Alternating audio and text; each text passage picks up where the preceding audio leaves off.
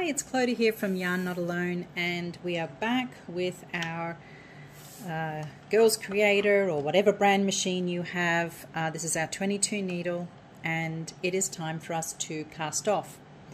There are two general methods of casting off. One where you will just take the work off and then you work on it later. The second is what we use quite commonly with the beanies and other things, is the drawstring cast off. So that's the one I'm going to show you now. So I've finished my work. I'm back at this peg. It can be any peg you're at. It's just easier sometimes to work with the starter peg. Now I'm going to be going around and lifting up all of these stitches. So I want to make sure that I have enough yarn to see me all the way around. So I'm going to cut that now.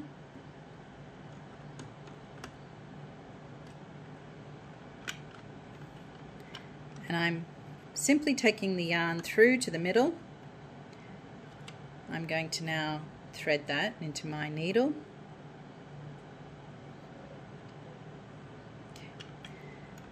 Now this is where my yarn finished off on this peg. So I'm going to turn the wheel around a few times, and this is where my yarn finished. I'm going to go into the next peg, and I'm going to bring my needle up through the two loops, through the two pieces of plastic. They're not loops, and bring that through. Now I've just got my finger on here because sometimes when you pull it, it pops off. So just for safekeeping, for the first couple, I keep my finger there. I'm going through the next one, so you can see that there's like two prongs here, and it's not hooked onto the hook anymore, because as it comes through the machine this side, that's gone down. So up through the next one,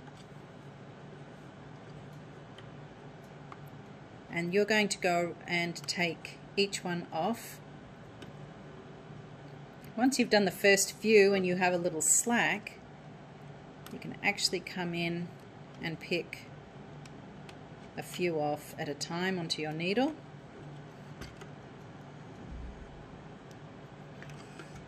I'm going to continue that around so that I've got more stitches to pick up.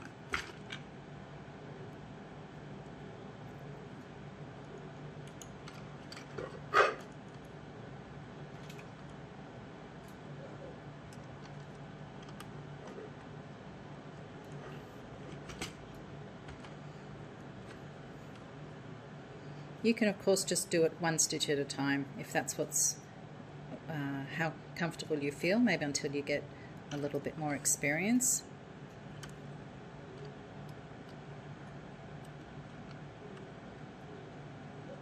Now you'll see here the peg is still there, so I need to bring the machine around .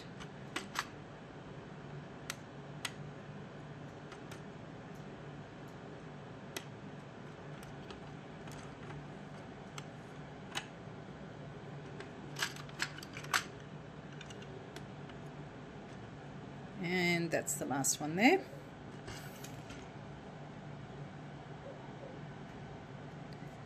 So you can see that our knitting,